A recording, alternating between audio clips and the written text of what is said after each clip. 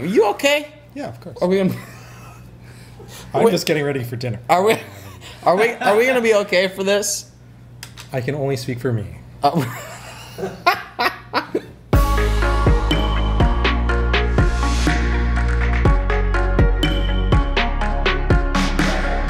What's up, everybody? Ryan Daniel Moran here. Welcome to Wine with Wyan. It's about to get sloppy up in here. I'm joined today by the good doctor, Dr. Clement Wan, MD, DDS. Doctor, what's going on?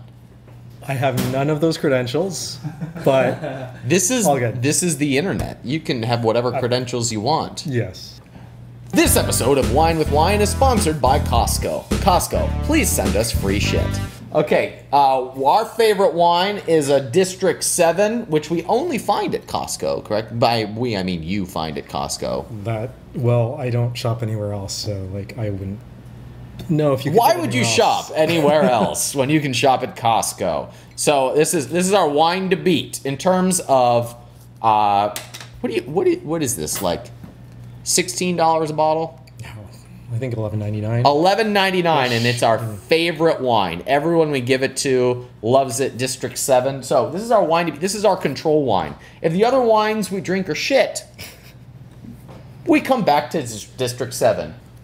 You got mad at me earlier for not giving you water, so I'll pour you the wine first. Oh, I didn't aerate it.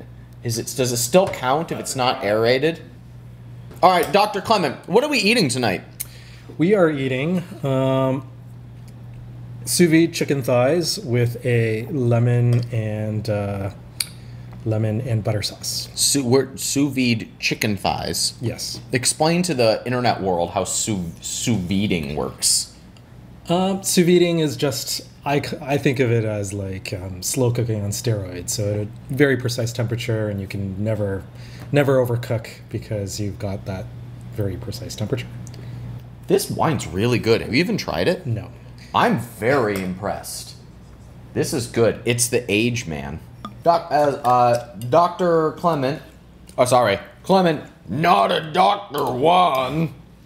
What do you think of cassone, or casson, as we would say in French? Or casson, as we would say in French. Casson. What is it in French? Casson. How do you say that in Canadian? Casson. What's your review on this? So here's my caveat.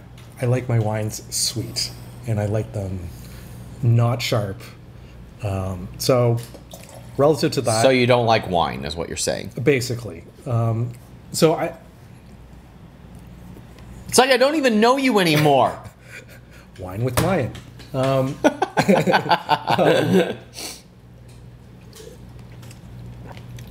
think this is frickin' great. I think, yeah, it's for somebody whose palate is non-existent, it's drinkable. Or I do suggest throw some Pepsi in your wine. That'll make it sweet. No, Coke drinker over here. I'm no wine drinker, but that sounds horrendous. Speaking of Coke, we need to talk about dividend-paying stock, because Coke is a good one, and dividends right now, I think, are some of the most undervalued asset class. Right, there are some really sweet opportunities in the market right now. I'm pretty stoked to talk about this. So stay tuned. We'll have a session about dividend-paying stock. I want to talk about business. We might talk a little bit about private equity, buying and selling companies. But first, let us pour our wine. Oh, that comes out nice. Well, gotta rate it high then.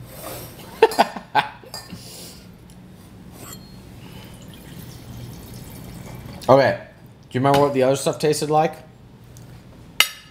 This is a true split test here. Yes, I did, and this one tastes a lot more like vinegar. Does it? Yes. I think it's great. So I'm no wine drinker, I think it's great. but this is not what it used to taste like. Really? I can't tell a difference between old wine and... I can tell good wine from bad wine, but not old wine and new wine, apparently. What's that line from a good friend of mine, Jesus of Nazareth. You pour wine into old wineskin, it bursts. And the camels in the eyes of the needle. That's a direct quote, right? So you were thinking about becoming a pastor, were you? I did go to school to be a pastor, yeah. Okay. Wineskins and camels Yeah. are friends of the rich man, and the meek shall inherit the earth. Excellent. I'm pretty sure that's a direct quote from Yes. Mark 12. Yes, I'm sure you're right. I'm insulted. You're religiousist. Hold on. Bring this dude on. Okay. Okay, I'm gonna hand you off to Ryan, but ask that same question but with less words. Is this Daniel? This is Daniel. Daniel, I understand you're going to ask me a question in as few words as possible. Very few words. Go ahead. Okay. Hey man, well, first of all, thanks for let me speak to you for a minute here on a question. So that's awesome. I like it when people thank me for letting them speak to me. Keep going. Oh, I'm with Wine with Ryan, right? So it's your show, man. Indeed. So what's your question? My question is, how did you determine the niche that you wanted to serve? I'm sure that you've gone through a lot of different places in business, and how did you kind of determine the demographic and the people that you wanted to serve? So let me ask you this. Do you have a product up and selling right now, or are you still in the evaluation process? I'm still in the evaluation process. I do some affiliate stuff, but I don't have my own product. Okay, that's a great sign, and this is a great question, because people who buy affiliate products are also going to buy whatever products have your name on it too. So if you've got a blog, if you have a podcast, if you have a YouTube channel, if you have a website that sells things, whatever you're selling as an affiliate, it's time to go release your own product in that exact same space. Or at least to ask, who's buying these affiliate products and how do I get as many of those same people as possible? So do you have a specific demographic that you're serving when you're selling affiliate products? Not right now. I don't cater to any certain demographic. I kind of would like to maybe cater to, maybe my own demographic, which is kind of like middle-aged, younger male. So, maybe like 25 to 45-ish area. So I think that's often a good place to default to. Meaning if there's no one else within your sphere and you're evaluating between a couple of different products, choose the one that's most likely to appeal to you and your own demographic. But who is already buying the affiliate products that you sell? It really varies. I mean, 'cause I'm not really picky about what I promote. Okay, right what is your best selling affiliate product right now? It's a dating product for men. Great. So the question would then be, what products do men who are looking to date buy? And you could say men, and I'm assuming we're talking about straight single men, and we're not looking at married men looking for same-sex hookups, which would be a completely different market. I'm just going to assume for a second we're talking about straight single men who are looking to date females. What else do they buy? Do they buy fitness products because they think that getting in shape is going to make them more attractive? Do they buy make money products because being rich makes it easier to date in their mind? Do they buy products on persuasion or business? Do they buy clothes because they're looking to up their fashion? Are they looking for pickup lines? Right? So there's a money angle to this. There's a physical product angle to this. There's a status angle to this. So all of these markets would serve the exact same demographic. So you've got your person. The question is, how do you want to serve that person? And that's a question about what assets do you have and how can you best help that person get to the goal that they want in a way that's better than all the other people who are serving that same demographic. Does that make sense? It does, Ryan. It does. Thank you. We have a braingasm on our hands, everybody. Daniel, brought to you by Dr. Clement. That's Dr. Clement gave us the braingasm. Daniel, anything else we can do for you? No, not right now, Ryan. I appreciate you letting me call in with this question, man. All right. Good luck to you, man. Keep us posted on your progress. Thanks, Daniel. All right. Thanks, brother. Brianna, how's it going, girl? Hi, Ryan. Hey. Great. How are you? Well, don't forget about Dr. Clement. Oh, hello, Dr. Clement. It's a pleasure. Hi. So multifaceted in all of your specialties. Apparently. Yes. Well, Brianna, what can we do for you? Well, I am curious about what successful businessmen like you look for in newer entrepreneurs that they may want to either partner with their business, invest in, mentor them, who they haven't necessarily built up quite an online presence yet or quite gotten ramped up in sales, but what characteristics they're looking for in people that they kind of want to help along the way and take with them. I'm not going to lie, Dr. Clement, I really thought she was going to say, what do you successful businessmen look for in women? And I was like, best question of the night. So funny question about this, Brianna. You can answer that question, though. You can answer that. I probably will. But it's interesting, Brianna, is this happened to me. What is today, Dr. Clement, as a gynecologist? What day is it? It's Thursday. Today's Thursday. No. It's Wednesday. Wednesday. Totally. You were so wrong on that. Yes, the Bordeaux is kicked in finally. So it happened today, actually, Brianna. So I had a conversation today. I was on someone's podcast, and they got in touch with me because they messaged me. I didn't respond. So they messaged one of my friends who didn't respond. So they found the friend of the friend who got in touch with the friend who got in touch with me. Earlier today, we had Santiago on Wine with Wyan, who did the exact same thing, who just hustled his way into getting in touch with me, right? They just found a way in a cool and ethical way to get in touch with me. Now, that is not what I'm going for here. I'm just looking, that's an indication of hustle right there.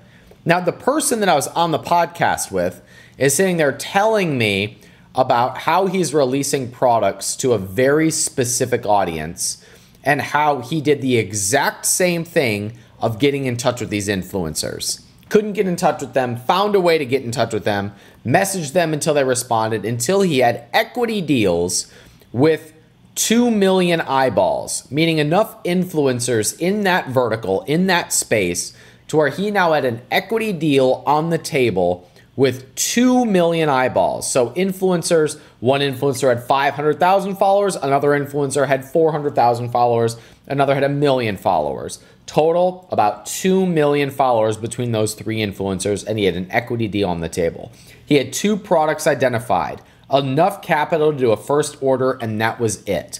That's the kind of guy that I'm going, I want to back this person because they've shown that they can hustle in multiple ways to create relationships. This person is an action taker, and he has some sort of proof of concept.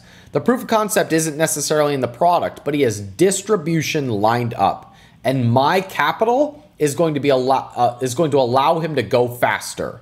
A lot of people are sitting and waiting on the sidelines, waiting for money to float down in the air, thinking that a mentor or capital is going to solve all their problems. But a mentor or capital can only make things that are already in motion go faster. So I'm looking for the green button that says, if I push this person, if I push this resource, if I throw money at this, it's going to move faster. It's that idea of if you're pushing a boulder down a hill, you can steer it, make it go faster, but it's really hard to get a boulder moving from a dead stop. So I'm looking for someone who's in motion, who has something lined up, and that by me getting involved, I can make it happen faster. Got it. She got it. Okay. So what do you look for in women? That's a great question. You know what I look for? A pulse. That's the first sign. Yeah, That's the first sign. I won't date anyone who is not breathing. that is very wise. Yeah, I just find that those Very, very relationships, wise. they're very one-sided. The conversations have no depth. When they don't have pulses. Right, yeah. I mean, the depth maximum is like 6 feet. Goes like 6 feet under.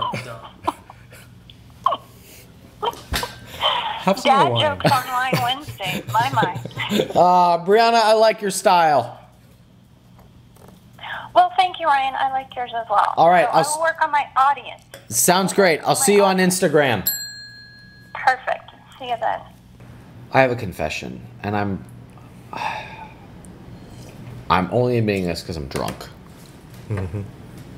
I have not watched the last 2 seasons of Survivor. Oh my god. Wow. Guys, I had never missed an episode of You Survivor. realize you're Survivor Boy. Survivor Boy 13 or something. Listen, right? 35 seasons of Survivor, I never missed a damn episode. Never. Ever. You're not even 35. That they have 2 a year. Oh, I've been okay. watching since I was 12. Since I was 12, I have never missed an episode of Survivor. 18 years I've been watching the show. Haven't watched it in 2 seasons. If that is not evidence, I have Survivor shirts from every season that in high school I wore every Thursday to remind my peers that Survivor was on. That's how much I love Survivor. Haven't watched it 2 seasons because that's just a sign. If that's not a sign that TV is on its way out, I don't know what is.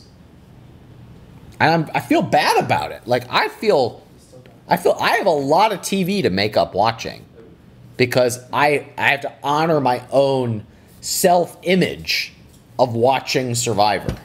Ow! I hit my elbow. That's what I get for Jeff Probst. The gods of Jeff Probst just hit me in the elbow, and that hurt. Ow! I'm sorry. Perry Madison, Richard Hatch died last year. No, he did not. Somebody Google that shit quick. Did Richard Hatch die? There's no way Richard Hatch died and I missed it. There's absolutely no way. Richard Hatch, deceased 2017. No! is a way. What? When did Richard Hatch die? What? No, I do not believe this. This is a conspiracy. I would have seen this. What? Are you a Battlestar Galactica guy? I am not a Battlestar Galactica guy. What does that have to do with I anything? think he was in it. Richard Hatch? No. I need Is to there 2 Richard Hatches? pull this up. I need to see this. I'll have to do it. Oh, Will Henderson. Oh, thank God. Will Henderson saves the day again. It's a different Richard Hatch, not the Survivor one. Will Henderson, you are once again my most favorite person on the planet. Oh, my goodness. My heart's beating like 160 beats a minute. Oh, my goodness.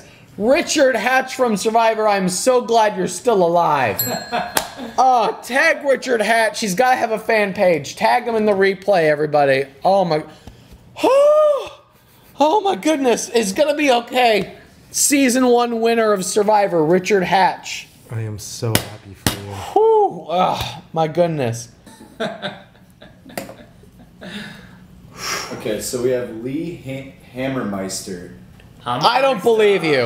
There's no way we have a Hammermeister on the phone. I don't believe you. You'll have to. Lee, what's your real last name? Because I don't believe that it's Hammermeister. No, it's actually Hammermeister. All right, so I already know not to trust you because you're lying to me out of the gate. But what can we do for you? Lee, not my real name, Hammermeister. I'm also half Brazilian, too, so you just never know. Half Brazilian. Do you have a sister? Yeah, that's crazy. You would have never suspected. So no, you don't have a sister? Is that what you're saying? No, I don't have a sister, only child. Wait, what? Lee, that was funny. I got that. No, that was good. Okay. So the American school system produces a lot of workers, and it's pretty good at it, right? But with how we've gotten really close to automating more than 90% of jobs, what are all those other people going to do after that kicks in and businesses become so efficient that they don't need most of those workers anymore? And as entrepreneurs, what's our role in fixing that? I think that is a fantastic question. I'm chomping at the bit to answer this, but I've been answering the questions rapid fire tonight, so I'm going to punt it over to the doctor. What are you going to do when doctors no longer have jobs and you can't perform colonoscopies anymore? I dispute the premise because, like, every Only wave, a doctor would say, I dispute the premise. every wave of technology has brought with it a lot of chaos as far as jobs go, and we've, like, in fact, the whole definition in the term Luddite comes from the fact you have people who were really upset about I believe it's cotton mills, or the cotton harvesters, and the job displacement there, and these people would destroy, I believe it's looms. I'm sorry. I don't know what a Luddite is, and I don't know what a loom is, and I just feel dumber. Within 2 sentences, I have no idea what we're talking about. Anyway, people keep on losing jobs with new technology, but we keep on creating more jobs than we lose. And I think that with automation, you still get other jobs. The service sector has boomed. Services and experiences become more valuable. Entertainment becomes more valuable. And I think that I think people have always worried that eventually we'll lose more jobs than we would create. And until that actually happens, I'm not going to be as concerned. But even if that's the case, that just means, like, we're becoming so wealthy, and we can produce so much that it probably also means that we have an opportunity to more easily take care of people. And Jake Hargrove says, talk about what you did with Aubrey, Ryan. Well, I can't disclose everything that happened with Aubrey, but we had a couple drinks. One thing led to another.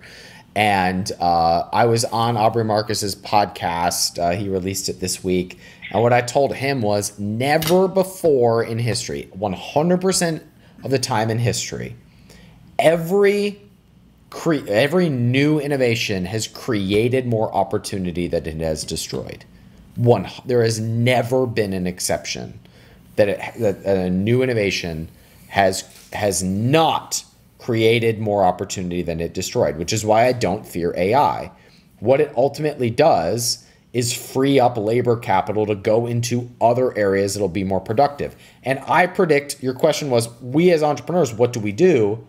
It's our jobs to be as creative as humanly possible and to be creating new things. Well, and to serve. And that's ultimately, a good entrepreneur serves and creates that value. So it's not creation for the creation's sake. Right. Agreed.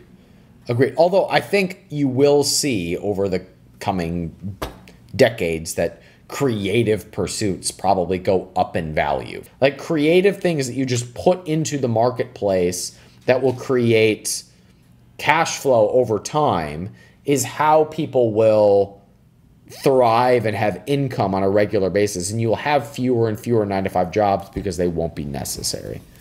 And I need to go pee. All right. Badly. All right, gang. Thanks for hanging out with us on Wine with Wyan. I don't know how to end this gracefully. C-Money, say something smart. No, you say something inspirational. Something inspirational. Tonight's winner of wine, I get the vote because Clement is set on it being from Costco. But I'm giving the vote to the 2011 Red Blend. How do you say this in French? Cassone? Cassone is my vote tonight. As always, special thanks to Jacobson Salt Company for being the fucking goat. Special thanks to Costco for sponsoring tonight's episode. If you don't like Costco, you suck. Anybody else we need to thank? Special thanks to Aubrey Marcus For your crew. my crew, right? That's that. Well, now I look except like, for the one who quit. yeah, the guy who quit before I could even offer him a job. Special thanks to the crew for making this happen. Why are we thinking Aubrey Marcus? Special and apologies for Tim Ferriss. We ran out of time to feature him tonight. Oh, thank the socialist. Yeah, well, Tim Ferriss was going to stop by, and we just ran out of time. Thanks for watching Wine with Wyan. We'll see you when our livers heal. So next Wednesday? I hope so.